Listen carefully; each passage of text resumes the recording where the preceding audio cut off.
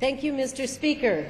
If Congress fails to act, the sequester is going to trigger mindless, across-the-board cuts that will hurt middle-class New Hampshire families and undermine our economy.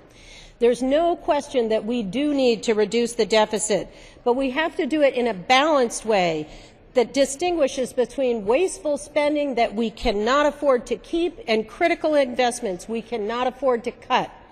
We cannot afford to cut investments in research in colleges like Dartmouth and UNH.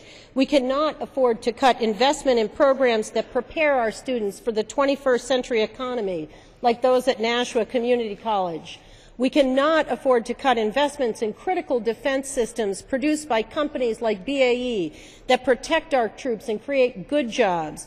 The only way to protect these priorities while avoiding the sequester is for both parties to pass a balanced, bipartisan plan that will responsibly reduce the deficit, grow our economy, and protect middle-class families. Now is the time for Congress to step up and do its job.